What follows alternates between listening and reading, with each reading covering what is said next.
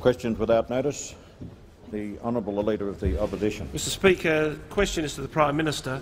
Prime Minister, given the strife that the Treasurer has got you into with his own $3 billion budgetary crater, will the Prime Minister make it absolutely clear to this House that not $1 of the $4.5 billion commitment the government has already earmarked in the next budget for superannuation contributions or related private savings assistance will be raided to fill the Costello crater, knowing that public saving at the expense of private saving is worthless? The Honourable Prime Minister. Mr Speaker, in reply to the Leader of the Opposition, can I say that I have nothing to add to what the Treasurer and I have said on this matter already. The order. The Honourable Member for Capricornia. Thank you, Mr Speaker. My question is addressed to the Minister for Health and Family Services. Can the Minister inform the House of the status of the trials of Medicare agencies in pharmacies are about to commence in Queensland, including my electorate of Capricornia? How will these agencies work? What benefits will they have for the men and women who live in rural and remote parts of Australia, who now do not have the easy access to Medicare services because of Labor's previous neglect? The Honourable Minister for Health and Family Services. Thank you, Mr Speaker. I thank the honourable member for his question, and I'm delighted to be able to answer his question given the representation that he and other members of rural seats have made about the issue of trying to access Medicare claims. I'm delighted to inform honourable members that trials are about to start in 5 locations in Queensland of claiming for Medicare through pharmacies. We'll be trialling a prototype easy claim system in Dysart, Blackwater, Claremont, Terry and Springshaw in the electorates of Capricornia and Maranoa. We expect it to begin in about 2 weeks' time. It will be a self-service machine located in participating pharmacies. People will be able to send their claim form and accounts on a dedicated line to the Health Insurance Commission. The pharmacies will then forward original copies to the Health Insurance Commission for their record, and payment will be made directly to people's bank accounts. It is a big step in giving people in rural and remote areas access to something that people in cities have taken absolutely for granted. Pharmacies will pay a small fee to have the facilities involved, recognising there's a substantial potential benefit to them in the form of customers' access across their front door. These trials will be brief, they will be fully evaluated, and we would expect to have 130 such machines located in pharmacies by July this year and 400 in pharmacies across Australia over the next 4 years. We're using a number of criteria to determine the location in pharmacies, particularly pharmacies in receipt of the isolated and remote pharmacy allowance, Medicare claiming patterns in the area and the enthusiasm of the pharmacies themselves for having the facility. I'm delighted we've been able to get this up and running. It will be a major advance for people in rural areas in having access to Medicare, and it's good to be putting something into rural communities. The Deputy Leader of the Opposition. Mr Speaker, my question is addressed to the Prime Minister. Has the Prime Minister focused on the fact that yesterday's retail figures were the biggest 3-month fall in 13 years since around the time he was last in office, represented the worst sustained decline since the Menzies credit squeeze of the early 1960s, and according to Westpac and others yesterday, are likely to produce a zero growth outcome for the December quarter, bringing to an end 21 quarters of consecutive growth. In the view from Kirribilli, is this all part of the rare conjunction of positive circumstances you say that we're enjoying? The Honourable Prime Minister. Order. Order. Been to New York already this year. Members on my right. Can I say to can I say to the Deputy Leader of the Opposition that the retail sales figures, of course, are an indicator, along with a lot of other indicators of activity and movements in the economy. I draw the Deputy Leader's attention to the fact that the mid-term review indicated very strongly that amongst the changes had been a greater shift towards business investment and some downward revision in private consumption. And in that sense, those retail sales figures were consistent with that. I'd also make it very clear to the Leader of the Opposition that the indicators of which I spoke last Friday when I gave the assessment I did of the Australian economy, and which I repeated yesterday and I would repeat again today, that they were based, those assumptions and those predictions were based upon the strong evidence contained in the mid-term review that the growth forecast of the Australian economy contained in the budget were continued in the eyes of the government's advisers to be valid. I know that the Deputy Leader of the Opposition is trying to talk the economy down. It is his only stock in trade. I mean, you really know when you've got an opposition with nothing to say. All they can ever do is talk the Australian economy down. Can I say to the Deputy Leader of the Opposition, every time you open your mouth and you talk the Australian economy down, you drag your party lower in the esteem of average Australians. The honourable member for Parramatta. Supplementary question arising out of that answer. I've called the honourable member for Parramatta. Thank you, Mr Speaker. My question is to the Attorney-General. Is the Attorney aware of media reports that the federal government is responsible for a crisis in the New South Wales health system? Can the Attorney tell the House whether there is any truth in that speculation? I'm sorry, the New South Wales legal system. The Honourable Attorney-General and Minister for Justice. Order. Order. Order. The member for Batman. Wait until they shut up. The member for Prospect. Minister. Thank you, Mr Speaker, and I thank the member for Parramatta for his question. Any alleged crisis in relation to legal aid funding for state criminal matters in the New South Wales justice system is entirely a matter for the New South Wales government. The Commonwealth, Mr Speaker, the Commonwealth is committed to continue funding legal aid matters arising under Commonwealth law, but the Commonwealth expects the state and territory governments to accept their responsibilities for legal aid matters arising under their law. New South Wales should accept its responsibility. Any government which exercises the right to make laws should bear the responsibility that go with that right. Money needed to fund legal aid for Commonwealth responsibilities, such as family law, has been paying for matters which are the responsibility of the states and territories. In the last 2 years, approximately $10 million of Commonwealth money that should have been available for Commonwealth matters like family law, like social security matters, like immigration matters, was used to subsidise New South Wales responsibilities. Mr Speaker, the problem in New South Wales was created by the Hawke and Keating governments. Labor was in office for 13 years. Labor negotiated agreements with the states approximately 10 years ago, but under Labor those agreements just drifted on despite major changes in the legal landscape. They became inequitable and they became outdated.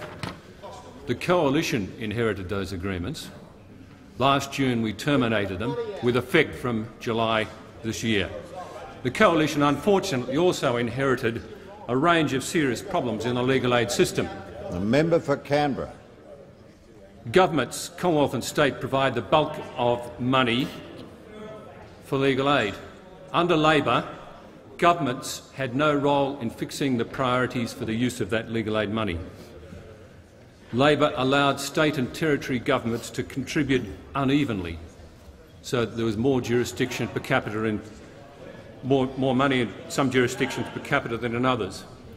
The legal aid commissions in some jurisdictions were effective in recovering costs and in obtaining client contributions. Under Labor, others were allowed to drift. There is a significant inequity still prevailing in a number of areas. You have a better chance, several times better chance in Victoria of getting legal aid for a separate representation of children and family law matters than in other places. In some jurisdictions, funds provided for the same family law matter are 3 times the funds provided in other jurisdictions. Under Labor, legal aid commissions were not required to keep compatible financial records or management records, seriously inhibiting planning and assessment of the effectiveness of legal aid. 70% of funding provided for referrals to private practitioners went to 20% of cases. So we had a Rolls-Royce justice system for a few. What we should have had was a jelly-bean car justice for many. Jelly-bean car justice system for many.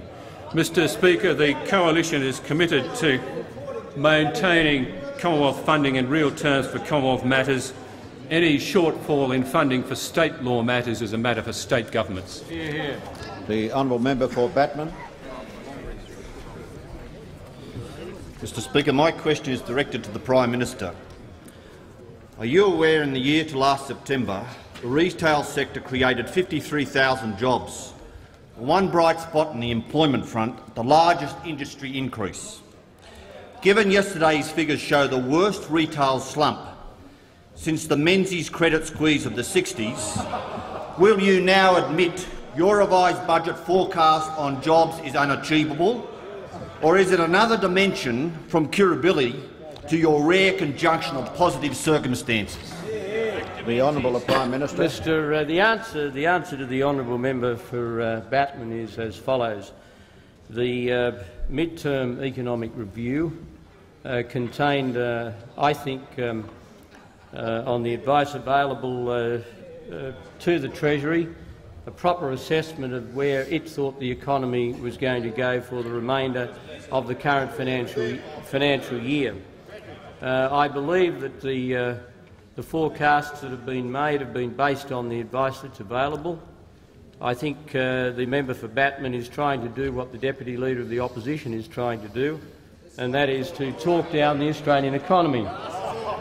And I might say that I mentioned yesterday that there was nothing quite so impertinent as a group of men and women who'd been in charge of the affairs of this country. You drove unemployment to post-depression highs. You left us with a rate of unemployment of 8.5%, and you have the absolute gall to thump the table and say, why is it that the problem has not been fixed in a period of 11 months? I don't think the Australian people are paying any attention to a group of people who for 13 years couldn't solve a problem and yet are hypocritically demanding that we solve it in 11 months. The order. The honourable member for Sturt. My question is addressed to the Treasurer. The Treasurer will be aware of a tax loophole that has allowed banks and other financial institutions to avoid tax on the interest earned from loans to foreign borrowers. What action is the government taking to close this loophole and ensure that all taxpayers, including the corporate sector, pay their fair share? The Honourable Treasurer. Mr Speaker, I thank the honourable member for his question. The government has become aware that there are some Australian financial institutions entering into arrangements with non-resident corporate borrowers which have the effect of converting assessable foreign income into tax-exempt foreign dividends. They do that by attaching sufficient voting rights to eligible finance schemes to obtain tax benefits which are afforded to direct equity investments. EFSs are excluded from the controlled foreign companies and the foreign investment funds measures because they are in effect debt and not equity. After this matter had come to the attention of the government, I announced earlier this week, Mr Speaker, that the government would be taking steps to ensure that this scheme does not continue and that those companies which have entered into it are paying their fair share of tax. We will ensure, Mr Speaker, that dividends, which are in effect interest income, are subject to tax by denying those dividends the exemption provided for dividends arising from a direct equity investment in a non-resident company, and by denying credit for taxes paid by the non-resident company. Mr Speaker, this is part of a number of measures which the government intends to take to tighten the application of the taxation system, particularly in relation to international measures. Shortly before Christmas, Mr Speaker, I published a discussion paper which indicated proposals for legislative change which would tighten opportunities which now exist for tax minimisation in relation to international arrangements. That paper has been published and we are receiving comment on it. Let me assure the House, Mr Speaker, that this government believes that it is only fair that companies pay their fair share of tax, and indeed that all taxpayers, whether they utilise international arrangements or not, are subjected to a fair share of tax in Australia. We see that as important, Mr Speaker, for keeping income tax rates down in respect of taxpayers and for ensuring that there is a fair and just distribution of the taxation burden which is necessary to fund our social security measures. The honourable member for Perth. Thank you, Mr Speaker. Mr Speaker, my question is directed to the Minister for Primary Industries. In light of yesterday's very bleak bare forecast for primary industries commodity prices, does the Minister stand by his proposition reported in the Weekend Australian of January 11 and 12, and I quote, "Australia should focus more on improving its exports of raw materials rather than developing processing industries"? Does the Minister continue to believe that Australia's prospects for jobs and growth are best secured by dependence upon raw materials and commodities to the exports to the neglect of value-added exports? The Honourable Minister for Primary Industry and Energy. Mr Speaker, I thank the honourable member for his entirely predictable question. It is a misrepresentation of my position. I've made it plain now, as I always have, that we must pursue value-adding opportunities wherever we can. Many products in this country can and should be value-added here.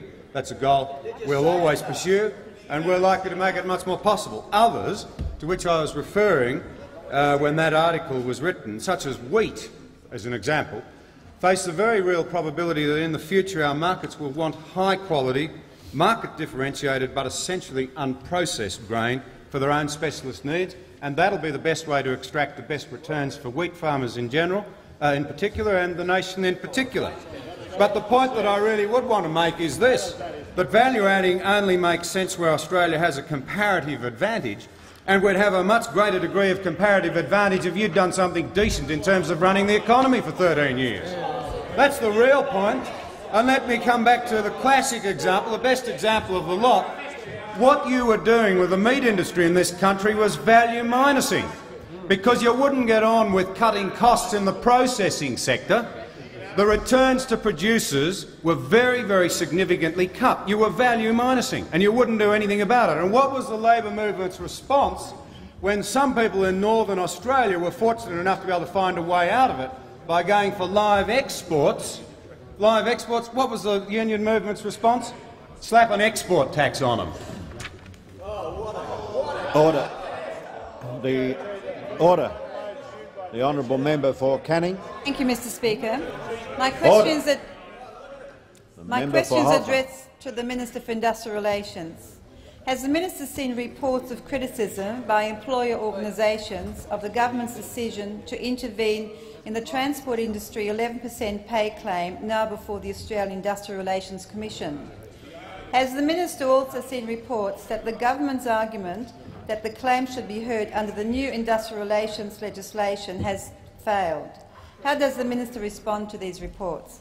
The Honourable Minister for Industrial Relations. Thank you, Mr Speaker, and I thank the member for her question. In answer to the second part of the question, the position is the government put various submissions to the Commission, and the Commission decided to hear the entirety of the case before it brought down its decision. So the claims that the government's submission had failed are obviously wrong. The Commission will make its decision on all of the matters before it in due course.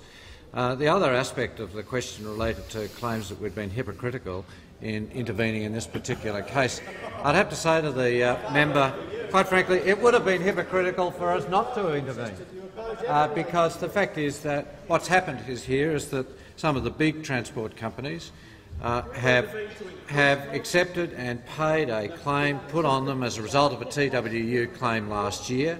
They are paying that. They're having difficulty in terms of their prices because the fact is that the unions were unable to foist the same claim upon the smaller employers, and so the attempt here is basically to use the centralised system to impose the same higher cost structures on other businesses within that industry.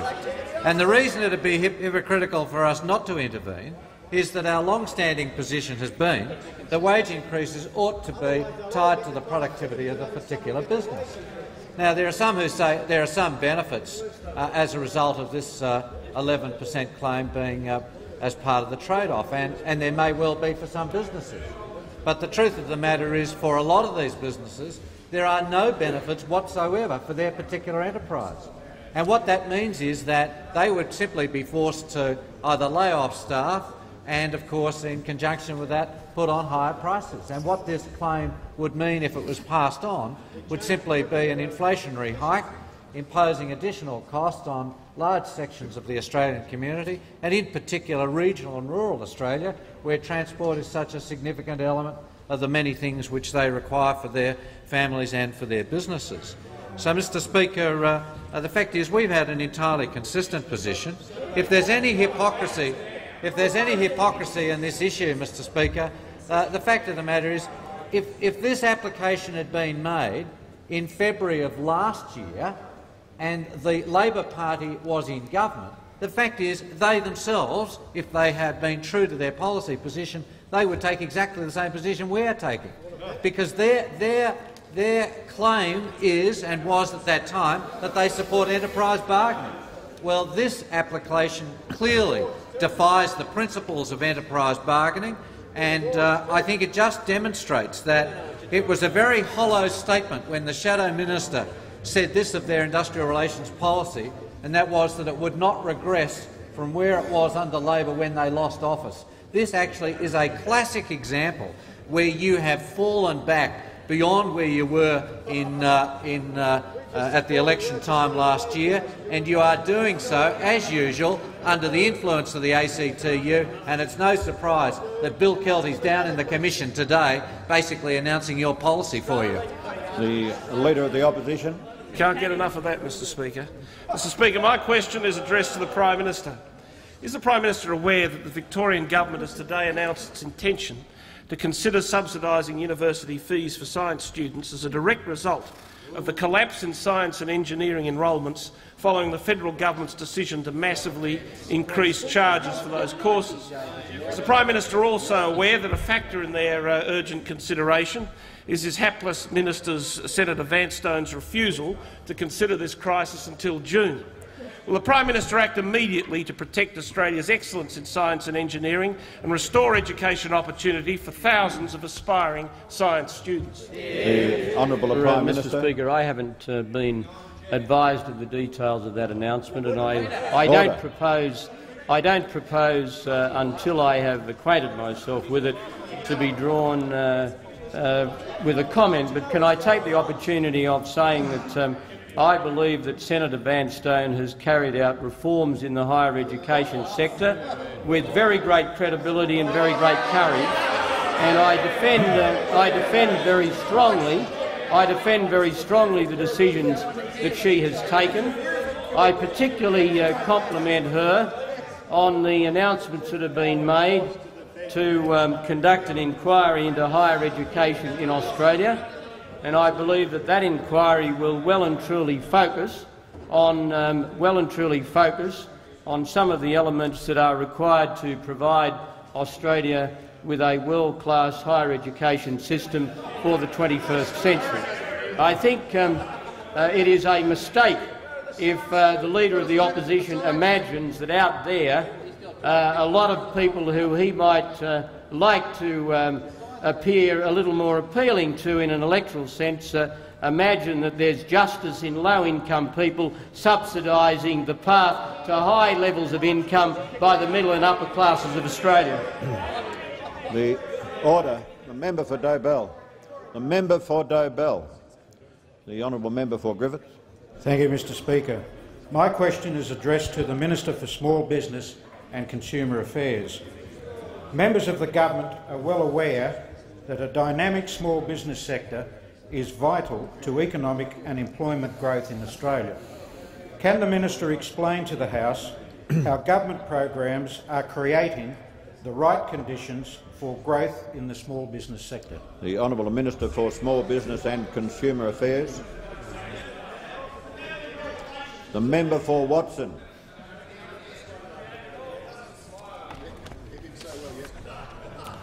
Mr Speaker, I thank the honourable member for his question. There's no doubt that this government at least recognises that small business makes an immense contribution to the Australian economy, particularly as they have with some $51 billion of borrowings. This government is committed, via responsible fiscal policy, to developing a stable economy with low inflation locked in. And interest rates have already fallen, as the House knows, by 1.5%, and some small businesses will benefit to the tune of some, on average, $7,500 a year in their borrowings. Now, Mr Speaker, the government, in setting up this small business deregulation task force, will announce its response to that task force in the very near future. But in responding to that, Mr Speaker, I want to pick up a point on the question that the member for Curtin asked yesterday. Order. Now, the member for Maribyrnong. Now, it's interesting, I guess it's interesting, Mr Speaker, that the member for Curtin and, I might add, the opposition don't seem to understand that what we're committed to do is to reduce by 50% the compliance burden on small business, not the number of regulations. Now, I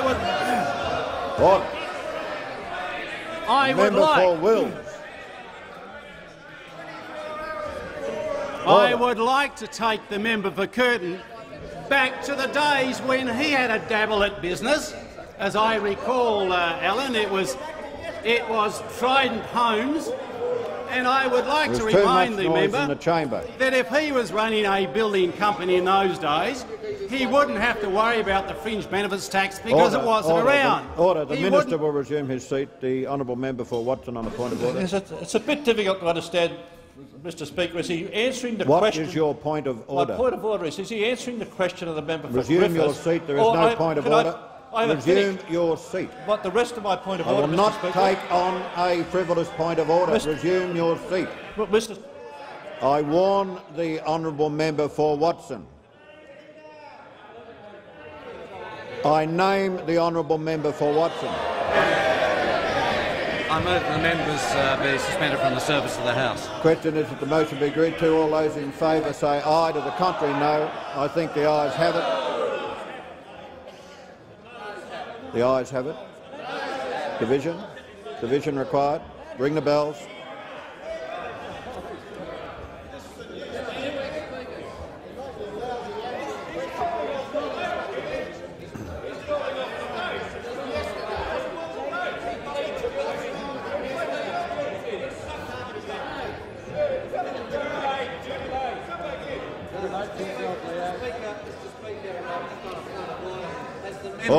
As the member has accepted your ruling and has indicated to the Leader of the House he wishes to depart, is it open to the Leader of the Opposition to call off the division?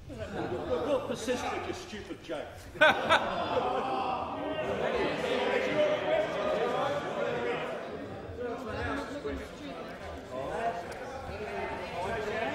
I think the honourable minister has his response.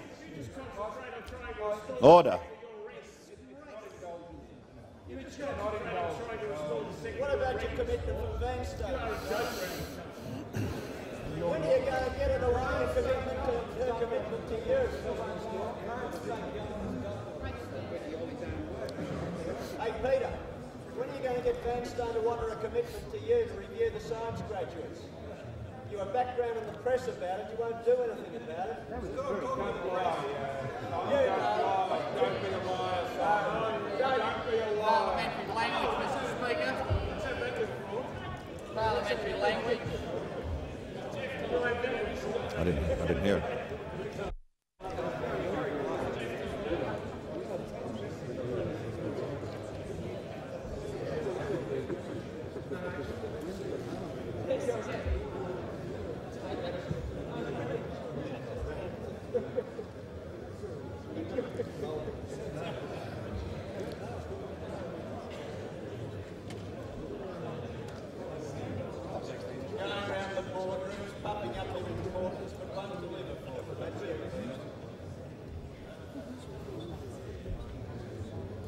That's you to a T.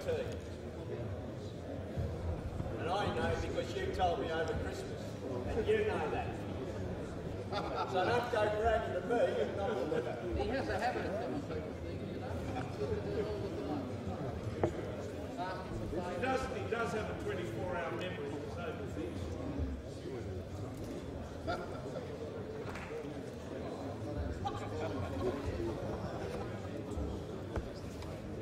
Hey Jeff, you're conceding that you didn't fully answer the question. Be part of the course with you. Why weren't you in for the debate on the diesel fuel rebate? How's that directorship of the company going? That's more work than a look at.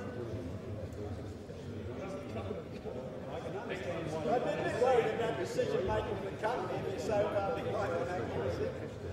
Maybe we could.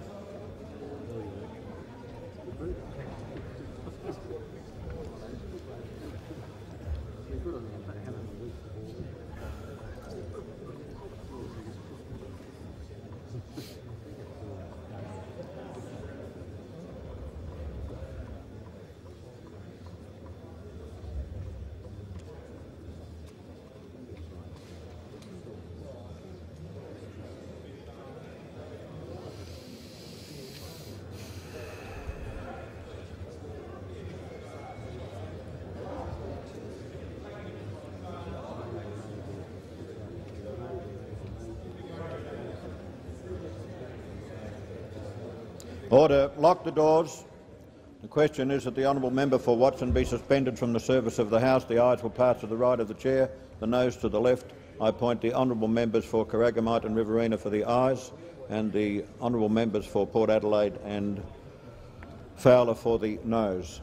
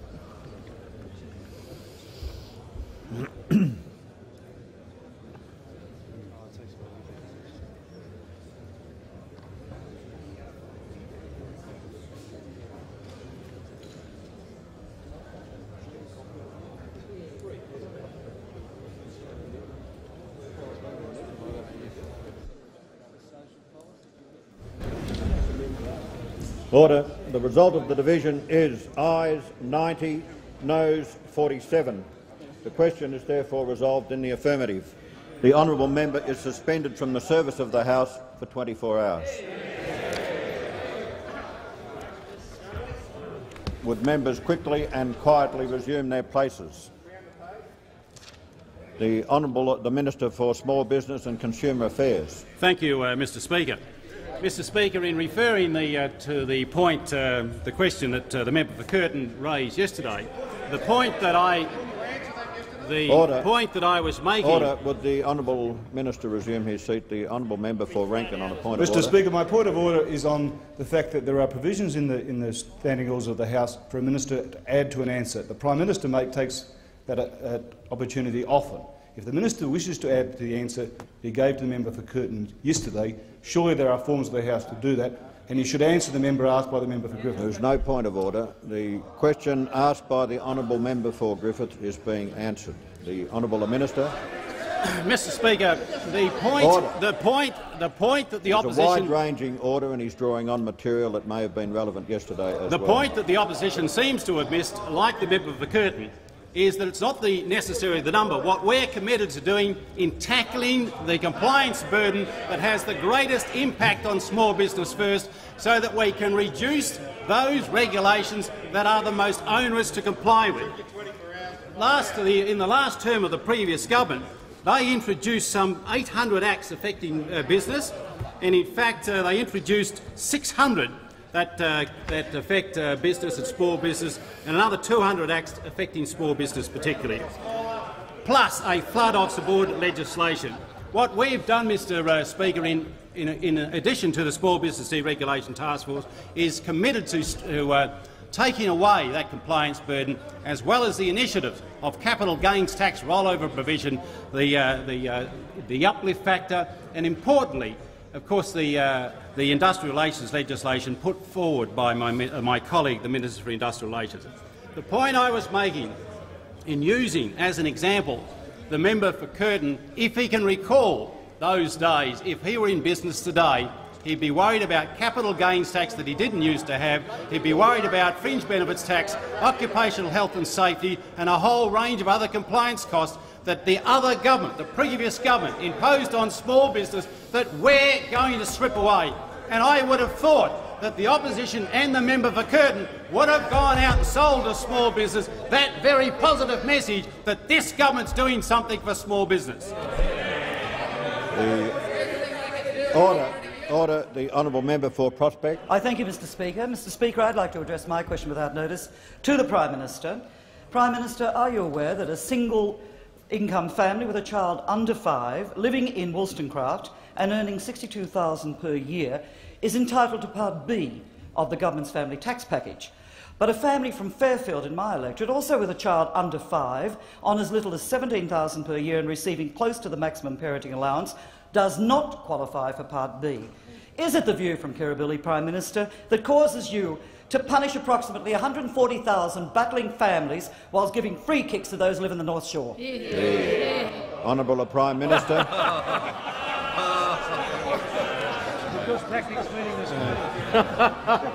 Well, we're getting some good old Labor Party class politics back into the. Oh yes, some good old Labor Party class politics back. Well, let me say an answer to the member that the family tax package does not punish anyone. So in fact, what the family tax package does is to provide for every family under a certain level of income, and the level of income is in the order of $70,000 a year, with increments according to the number of children. It provides for every eligible family to be better off. So the fundamental mistake of the honourable member's question is that nobody is punished.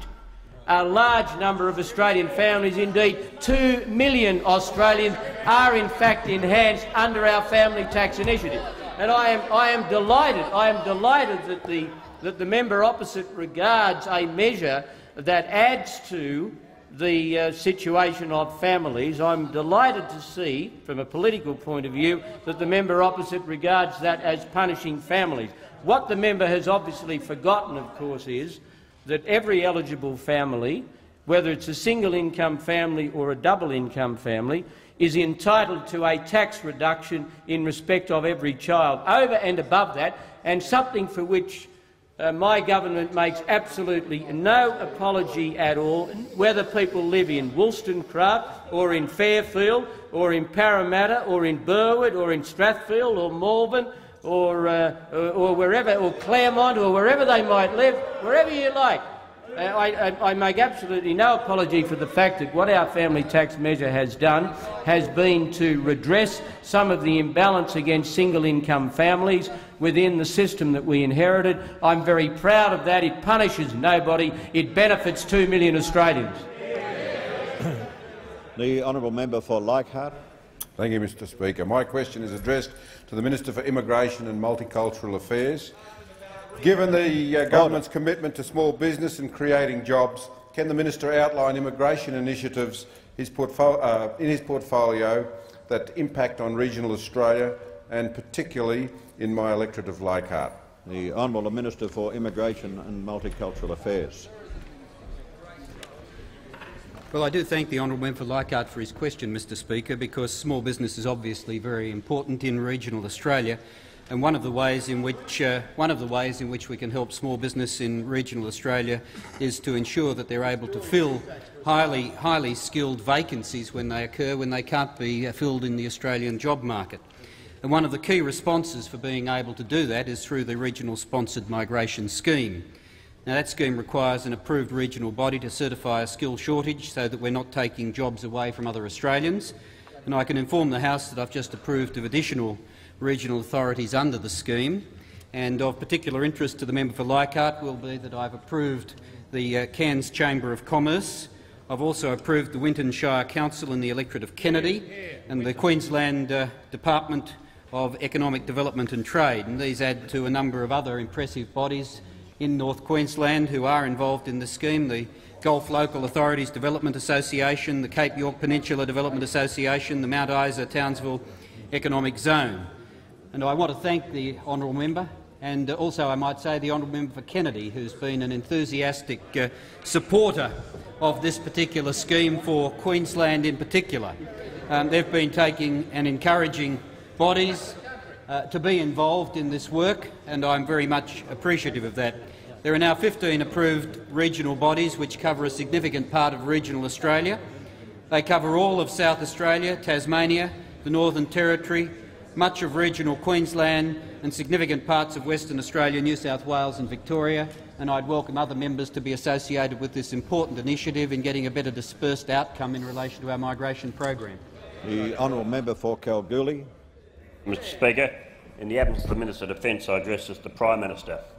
Foreign Affairs. The honourable member for Kalgoorlie, the Minister for Defence is in the chamber. Yeah, look, I didn't mean Minister for Health.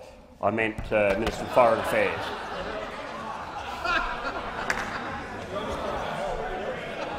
Yeah, and I say to the Prime Minister, in 1991, at the Strategic Defence Conference in Canberra, the head of Indonesia's equivalent organisation, Dr. Joseph Wanandi. Order. Order. Would you begin your question again? With pleasure, Mr Speaker. It's the Prime Minister. In 1991, at a Strategic Defence Studies Conference in Canberra, the head of Indonesia's equivalent organisation, Dr. Joseph Wanandi, foreshadowed a continuation of the present Indonesian policy and said that if and when mass movement of people in Asia, for any reason, occurs, the ensuing chaos may well manifest itself to the entire region in the form of continuing waves of boat people. Mr Wanandi said that the Indonesian policy would be to instruct these people to pass through and not stop at the archipelago. There was no response from Australia at the time. I ask you, Prime Minister, do we have a response now? If so, what is it? If not, why not? The Honourable Prime Minister. I don't mean in any way to be offensive to the honourable member. I understand the question. The honourable member will correct me. Invites a response now in February of 1997 to something that was said at a conference in 1991, and by a person from Indonesia. Can I say that I don't think it's appropriate for me to give a response in relation to a comment that was made something like 6.5 to 7 years ago while another government was in power, but I will take the opportunity of saying that we have a well-established attitude to the arrival of people in this country. We do not take the view, nor, as I understood it, did the former government take the view that people have the right to arrive willy-nilly in this country without normal processes. And I think there is very strong support in the Australian community for a regime that says that if people arrive here except in a regular fashion, they ought, with no undue delay, to be returned unless they can establish an entitlement on proper criteria to asylum or refugee status. Now, that is a fair international principle.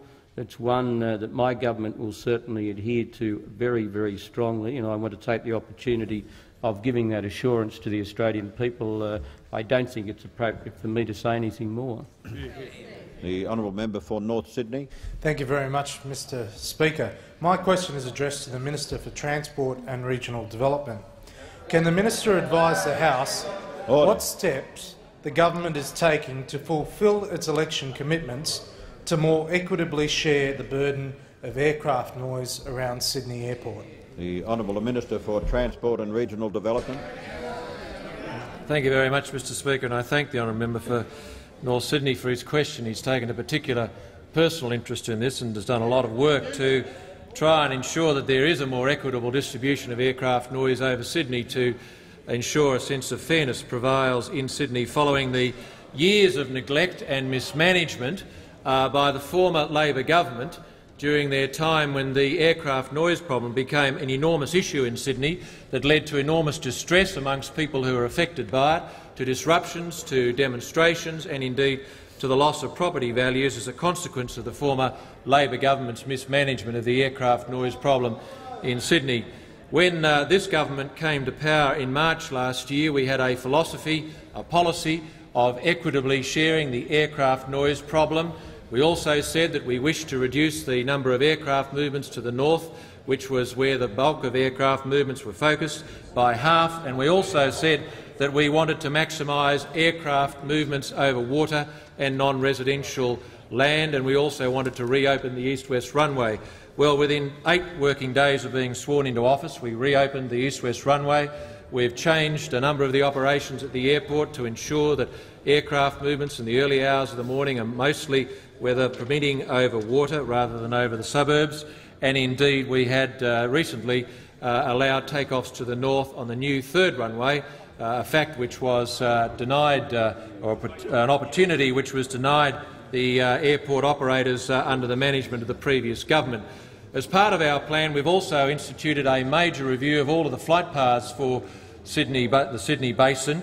That review was presented to me on December 16. It was undertaken by Air Services Australia, and it also involved in the working group, Mr Speaker, a number of people who represented the anti-aircraft noise people throughout Sydney. The Coalition of Airport Action Groups was the peak body of anti-aircraft noise protesters.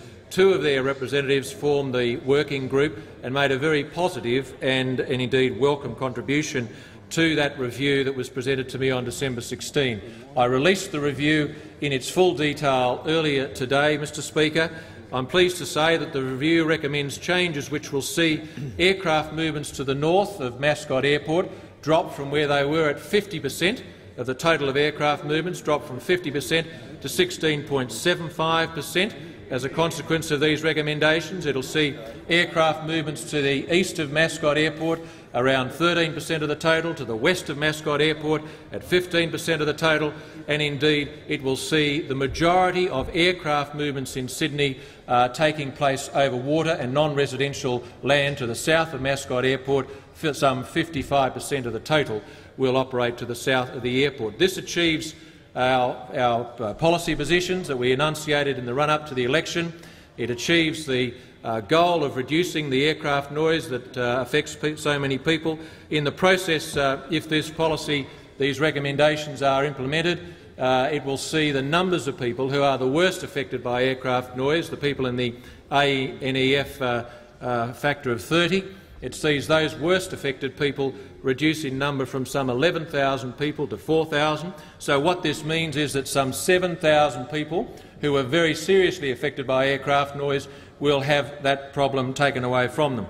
The big winners in all of this, Mr Speaker, will be, of course, people who live directly to the north of the airport, in suburbs such as Marrickville, Petersham, Leichhardt, Sydenham, those areas that are strong Labor areas that have been supporting the Labor Party for as long as there's been an election for a federal government. These are the people who could have had these changes, which would have reduced the number of aircraft over their heads from 1 in every 2 down to less than 1 in every 5. These changes could have been made by the former Labor government, but they didn't have the initiative and the drive and the determination to make those changes. And indeed, it only took a coalition government with the fulfilment of its policies to deliver these sorts of changes and these sorts of benefits. And so, Mr Speaker, I was very pleased to be able to launch these recommendations here today in the House, or sorry, in Parliament House, earlier this morning, and I am sure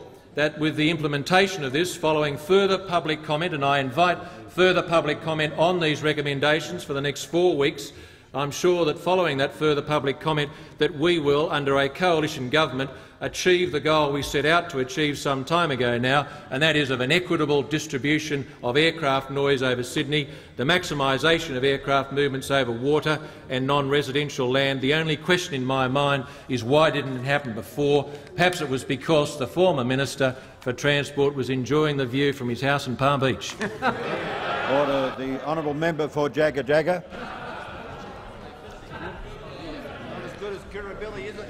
Thank you, Mr Speaker. My question is addressed to the Minister for Family Services.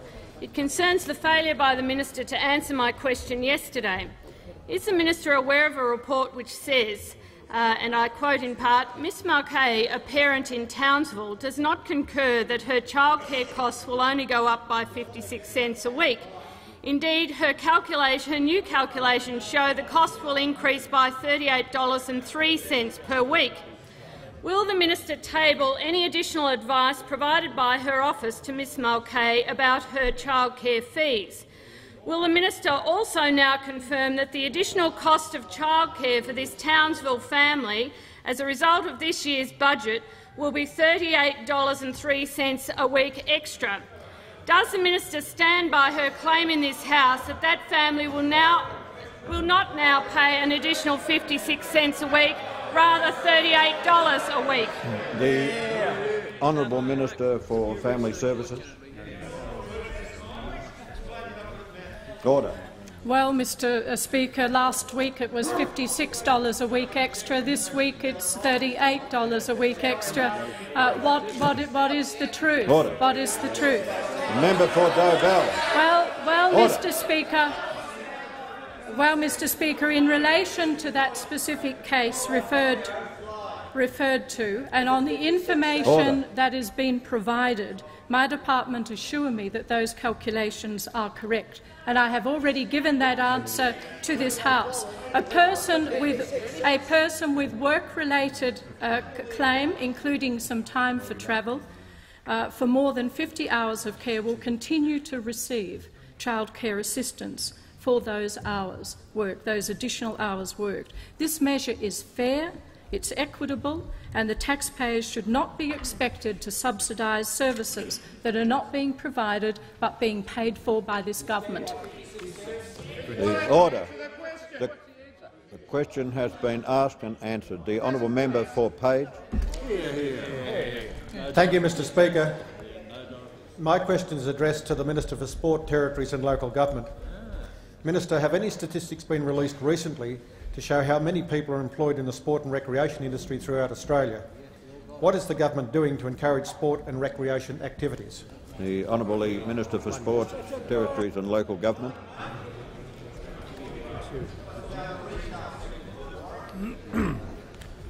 Thank you, Mr Speaker, and I thank the member for his question. Yes, I have seen some statistics that were released just recently by the Australian Bureau of Statistics, indicating the level of expenditure in sport in Australia. Interestingly, there's an employment level of some 80,000 people directly in some 7,000 businesses and organisations right around Australia. That doesn't include the additional numbers that run into many thousands that are involved in the multiplier effect of industries and employment opportunities that are associated with those industries. But that number itself is very significant. The total value, according to the Australian Bureau of Statistics, is somewhere in the vicinity of about $2.5 billion, which certainly is a very large amount.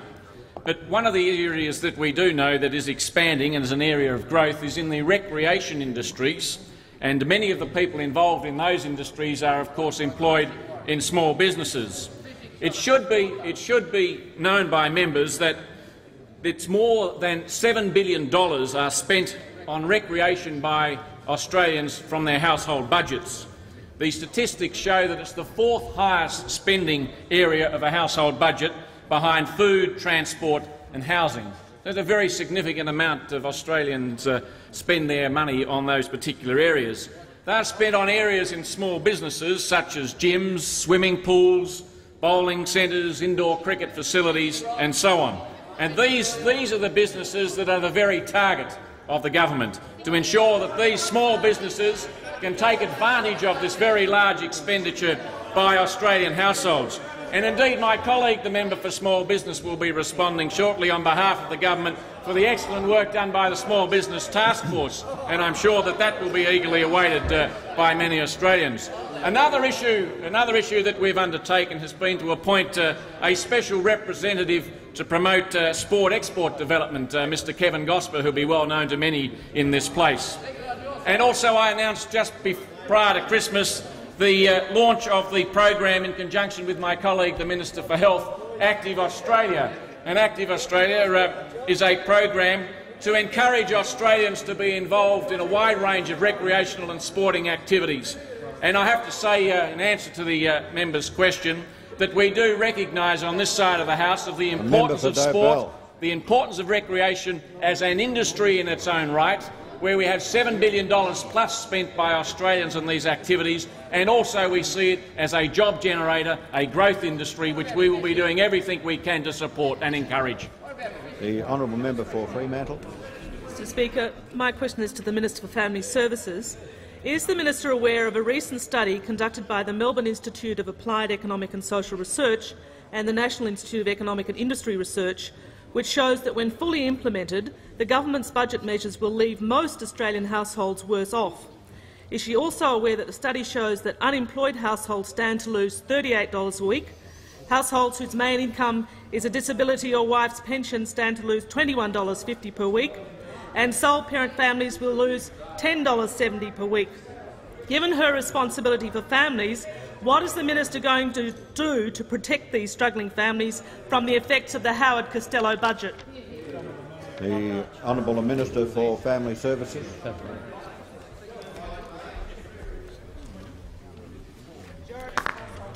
Order. Well, the fact is that under the analysis, an independent analysis done by the National Centre for Social and Economic Modelling, this has shown that the Family Tax Initiative will achieve its objective of ensuring families with children, especially single-income families, will have very adequate levels of income. And I have to say, Mr. Speaker, that in all of the measures that we have taken in relation to families and children, we have ensured that we have given the maximum protection to those in the low and median income brackets. We have delivered fair and just policies. And can I say also, Mr. Speaker, the Prime Minister answered the question on the benefits of the Family Tax Initiative very well in this place earlier. But in just adding a point to that, I think there are real cash benefits being delivered to Australian families from that measure. But more importantly, Mr. Speaker, it has signalled to Australian families that this government puts Australian families first and makes them central to policy decision-making. And families are clearly a very important part of our community. That's been recognised by this government.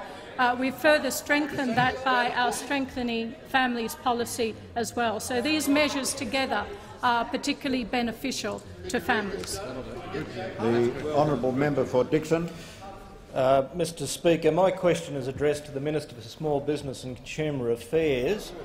Is the Minister aware of the decision by the Franchising Code Council to cease trading with effect from 31 December 1996? Having regard to the importance of this matter to many of my constituents and to Australians engaging or proposing to engage in these businesses, can the Minister explain why the Code Council has decided to cease trading and what effect this decision will have on the growing franchising sector? Honourable Minister for Small Business and Consumer Affairs.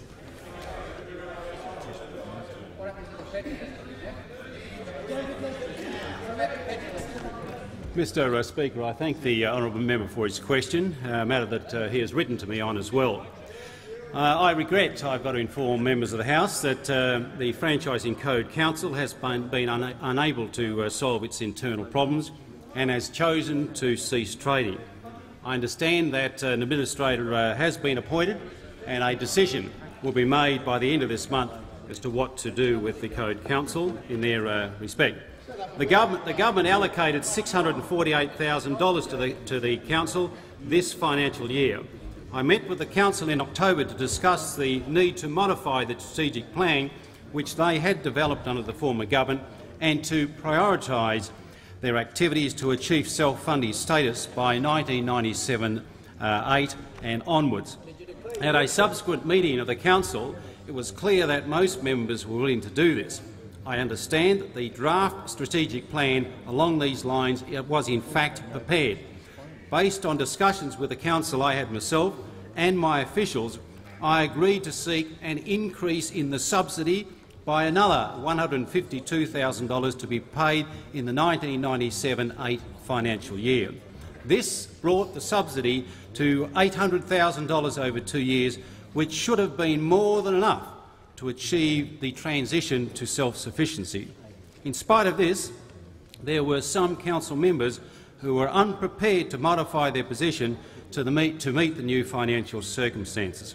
In November and December, I understand that the council twice considered a resolution to wind up on the basis that they didn't have the funds to implement the old strategic plan.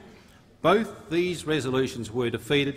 The then chairman of the council, Mr Bob Gardini, resigned. Mr Michael Delaney, a representative of franchisee interests on the council, wrote to me in December to indicate that, notwithstanding the council's decision to continue, he had convened another meeting to consider winding up. I note the press release issued by the council when it ceased trading indicated that it was unable to carry on because of threats of legal action against the company, its directors and its officers. In effect, the council seems to have been destroyed by dissension from within the industry. Self-regulation can only be effective if all members of the self-regulatory body can work together and have the support of the industry as a whole. A fresh start will enable that to happen. I am discussing with industry interests whether alternative self-regulatory mechanisms can be put into place. Of course, the issue of fair trading practices in relation to franchising is being considered by the Fair Trading Inquiry. The government looks forward to the committee's report due in May. Thank you. The honourable member for Canberra. Thank you very much, Mr Speaker. My question is addressed to the Minister for Industrial Relations. I ask, given the recent figures on inflation and wage growth, why is the government persisting with what must be the lowest wage offer it thinks it can get away with, a mere $8 per week, rather than a larger increase when the figures make it clear that an increase of at least $14 per week would be consistent with the Reserve Bank of Australia's wage and inflation targets? Won't your failure to respond in this way to protect the interests of low-paid workers, most of whom don't have mortgages, mean they'll miss out on about $1,000 per year because of your policy? The Honourable Minister for Industrial Relations. Well, I must say I do thank the honourable member for his question. I suppose if you wanted to find a sort of point of sensitivity on the Labor side about their last 13 years is the fact that you never delivered real wage increases for the low paid. I mean, you, the party that claimed to be interested in the battlers, the fact is you delivered for them declining real wages, high unemployment, and then you had the incredible gall to say that the success of your policy was that you were reducing the wages of the low paid. And it must narc you incredibly to see us down there before the Commission with a package which provides real wage increases for the low paid, and then just to inflame your anxiety. It must have been a shock to you when the latest CPI figures came out and revealed the significance of the benefit which will flow to the low-income earners of this country as a result of that $8 wage increase. So, Mr Speaker, thank you very much to the Shadow Minister for the question. I'm very interested in his interest in this subject matter, because the truth of the matter is that your record in government was one of the significant factors which led to your well-deserved loss last March. Order. The honourable member for McEwen. Thank you, Mr Speaker. I direct my question to the Minister for Sport, Territories and Local Government. Is it a fact that in the lead-up to the Olympics many sportsmen and women and their families will be looking to see various parts of Australia, like, for example, the Yarra Valley, the wonderful Lake Eildon and the historic Central Highlands in the magnificent electorate of McEwen? Further, Minister, given the fact that Tasmania has special access problems for tourists, what action is the government taking to ensure that overseas sporting figures can visit the island state? And are there any early indications that the government's decisions are already showing early signs of success in the key job-creating area of tourism? The Honourable Minister for Sports, Territories and Local Government. Order. I thank you, Mr Speaker, and I thank the member for McEwen for her very well-constructed question. There are indeed two points that the member raises. The first is the opportunity that the Olympics provides Australia, but particularly the opportunity that arises in advance of the Olympics with visiting sporting teams, their coaches and their families. And indeed, we believe there will be many thousands over the next couple of years up to the Games in 2000 that will be visiting Australia. To provide information to national sporting organisations and people involved in sport internationally, the government has released a directory covering all sporting venues right around Australia, and I commend it to members because many communities are trying to entice sporting groups and sporting bodies to come to Australia. And in doing so, they need to be able to understand the level of facilities, and all states and New Zealand are covered in this directory. The second point that the member raises relates to Tasmania, and I thank the member for that particular matter that she's raised. There are difficulties that have been demonstrated because of the neglect of some 13 years by the former government about the needs of Tasmania and trying to underpin a long-term growth industry tourism. What the government did on the 1st of September, through the good work of the Minister for Transport and Regional Development, Mr Sharp, was to announce the straight passenger vehicle equalisation scheme, which built on a decision that this government made some 20 years ago when the Prime Minister was then Treasurer about the Bass Strait equalisation scheme to underpin the viability of Tasmanian industry. And what that scheme has done has seen a dramatic increase in the visitation of tourists to Tasmania. Indeed, I'm advised that the figures have seen a 17% passenger increase, a 30% increase in cars up until the 31st of December last year. That is a dramatic increase that benefits all the small businesses that are involved in tourism. It provides an opportunity for visiting sporting teams to get to Tasmania to take advantage of the excellent facilities there. But more importantly, members and Prime Minister, the forward bookings show a 23% increase in passenger bookings and a 40% increase in cars to June 1997. This is a dramatic turnaround because of this scheme, the assistance that's been given to Tasmania in recognising the development of tourism, the opportunities for sporting bodies to visit Tasmania, and indeed all members of the House and their families to take advantage of that opportunity. Further questions be placed on the notice paper. And could I...